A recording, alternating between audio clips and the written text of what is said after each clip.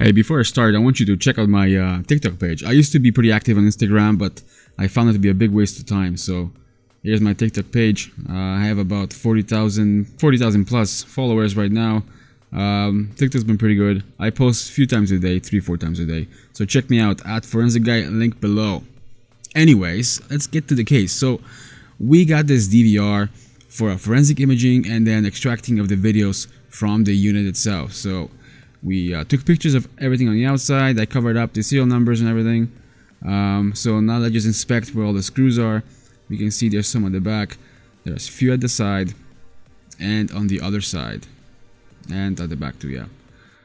And a few on the other side. So let's get this thing disassembled. So the goal here is to take the unit apart and take out the hard drive. Just a few more screws there. Nothing at the back. I wasn't expecting to have any at the back, but I guess this bottom screw is unnecessary, but I took it out anyways. We're almost done here. And off goes the cover. Okay, so we see here a Western Digital purple. Apparently these drives are supposed to be for these types of DVRs. I usually see them in DVRs. They're like called surveillance hard drives. I don't know if they're any better, but anyways, let's continue on. So the next step is to take a photo of the hard drive. So we got a picture of the drive. So now we're gonna take the drive out. Just 2 screws here, 1, 2, and cables, and the drive is out. So now we're gonna move on to the DeepSpar imager. We have the forensic add-on. I have multiple other tools that can write protect a hard drive, but in this case I've decided to use DeepSpar imager. That was the only imager that I had free at the moment. I had some drives running, so here's my target drive. It's a 1.5 terabyte Seagate. It's plugged in over there. For doing forensic imaging to an image file, I usually have a larger hard drive than my source drive. Here's the source drive. We're just gonna plug it in, and here's the drive plugged in. So now we're gonna go onto the DeepSpar imager and we're gonna start it up. So DDI space -ls saves the log. So we don't see the source drive yet. We're gonna hit F11. The drive will spin up, and here's the destination, and here's the source drive. So the next step is to enable MD5 hashing. We have to format the target drive. This writes a file system that's gonna let us save a bin file onto the drive. So we're gonna do clone to an image file. You can see in the corner it says image.bin. It's saving right now, and we're done. A few hours later, we got the hash values. Those are very important. You should watch my other video. I'm gonna link it above. So now the only thing left is to put the drive back in and pretty much close the unit and seal it up. No one else is going to be using it until this case is resolved. There goes the cover and the screws side.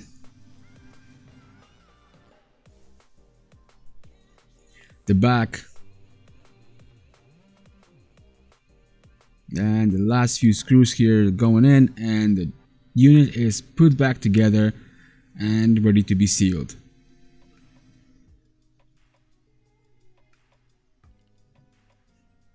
And we also got a copy of the hard drive. We don't need the original drive anymore. We have a copy as a bin file with hash values. Okay, so we got this far. Now we have an image. We have the log of the image. The drive is plugged in. The drive we had from DeepSpar imager. We were taking the forensic image.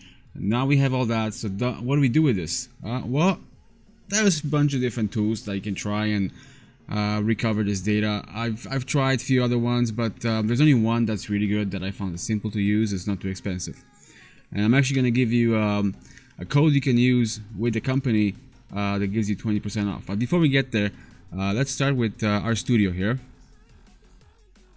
So we are in our studio right now, and then let's see what the image looks like. So open image. There's the bin file. Open it up. So as you can see, it shows up here in our studio as an ext3, which is Linux partition. So the video is actually held right here in this partition here. So let's open it. So here it is loaded. These are SSF files. I've tried many different programs and those will not play even on VLC. Most of these DVRs use specific encoding that a lot of times is proprietary, and even tools like VLC will not play them. So there's nothing we can do. We can see them here. They're all 4 gigs each. I'm not gonna open them because they won't play. So here's the next best solution that we can use. So I actually want to show you to the log here. Here's the log, here's the hash. So this is the hash that we saw earlier in DeepSpar Imager. When it was finished, it created this hash. Now if you want to know more about forensic imaging, I'll link it above here. You can check out the video on forensic imaging, but first finish watching this video and then go and watch the other one. So let's close this. Now this drive is plugged in through a write blocker to prevent any writing back to the drive. Now it is an image file.bin, so you know, chances of that happening, even if it wasn't write protected, nothing would have happened anyways. But you know what? We have to follow the procedures. So the write blocker here is a must. So how do we get to view the actual videos from this DVR? So SysDev Laboratories is the same company that makes UFS Explorer and a bunch of other great tools that I've actually covered in my other videos. They have a program called MYCCTV Recovery. So the first thing you're going to do is there's a procedure in doing all this. So just follow with me here so at least you understand how to do this. So number one, free download. Hit that, quick download here. This is the demo version. All you can do with this one is scan and save your results. This is just to give you an idea if whether there's data on that image from this DVR. So we're almost done here. And just install it. So I already have it installed. So my CCTV demo. So here we go. We're gonna launch it. Say yeah. So there it is. Here it just has to scan the drives now and see what's available. So give that a second to load. Okay. So now we have a bunch of disks. Now we don't want a disk. We actually want a disk image. So we're gonna go here to disk image. Open a new one. And we know it's on J drive, so here's the bin file. We can see here 1 terabyte. Hit open, and you're gonna start scan. Now, this will probably take, depending on how big your drive is and how big the image is, and how fast your computer is, whether you're using SATA 3 or an SSD. All that has to play here. So we're gonna skip that. So now let's pretend. Let's pretend we finished scanning. So I'm actually going to open a session here. A session I did for this case. This is actually a real case that we did back in January. So let's just point it to the bin file we were using last. It just takes a second to load. And this loads the session, the scan session we did previously on this bin image. So here are all the videos from this DVR. So we can see that software detected multiple cams. So there's 5 cameras on this DVR, and each camera is separated into time and date, and you can drill down by individual day, and you can open and you can view it. You can also switch by date, and you can just view it by date. So you have to go back into current storage, click here, and then you can drill down per day. So we can see that this DVR system was only recording 2019 July and August. So that's all we see on this one, because that's all it was recorded. So say you found your scan results.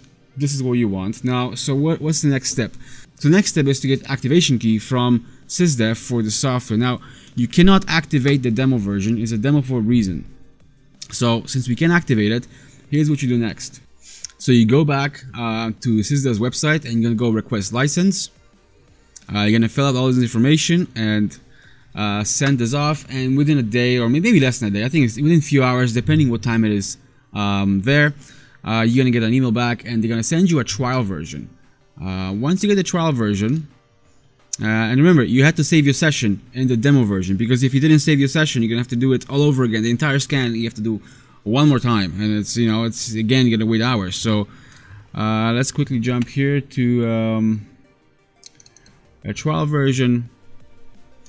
And by the way, I'm going to link everything down below to SysDev and their MyCCTV plus the other tools. So I'll link there, and the promo code, which is MyCCTV20. I'm gonna put it on the screen on the bottom here, plus in the description. So if you use that code, you're gonna get 20% off. So anyways, here's the trial version. Now this version is already activated because I already paid for the license for this because I needed it for the case. So you're gonna go save sessions just like we did with the other one. So the way activation works here, you're gonna load your session, find the bin file that we were using earlier. Just give it a second to load so we have the session as it was in the demo version. And here it is. So now what was missing in the demo version, you can see this is grayed out. So this option here is grayed out. Now what's important about this option here is in the trial version, there it is here. So we have to provide this scan ID to SysDev, because through the scan ID they're going to be able to give you a license. So they have two licenses. One is a full license which you have to renew yearly. So if you do a lot of DVRs, it makes sense to buy that license. Or they can give you a much cheaper option, which is just a one-time use license, which is for this one particular case. You can use it just like I said on this case, because maybe you only get one DVR a year. Like, who knows, right? For us, it's hit and miss. We get them, sometimes we don't get them. So so here's one. So we ended up paying just for the single-use license. If we get more DVRs in the future, then obviously we're gonna buy the yearly license. But it is pretty expensive, so you kind of have to calculate whether you need a yearly license to use multiple DVRs, or you just need the one-time use, which is what we went with. So once you get your scan ID results, you send that in to SysDev, then you make a payment. Don't forget the promo code. And then SysDev will email you back with the license key. You're going to put it in the software, and then you can go ahead and you can save all these files. And then when they're all saved, let me find them here. When they're all saved, here they are.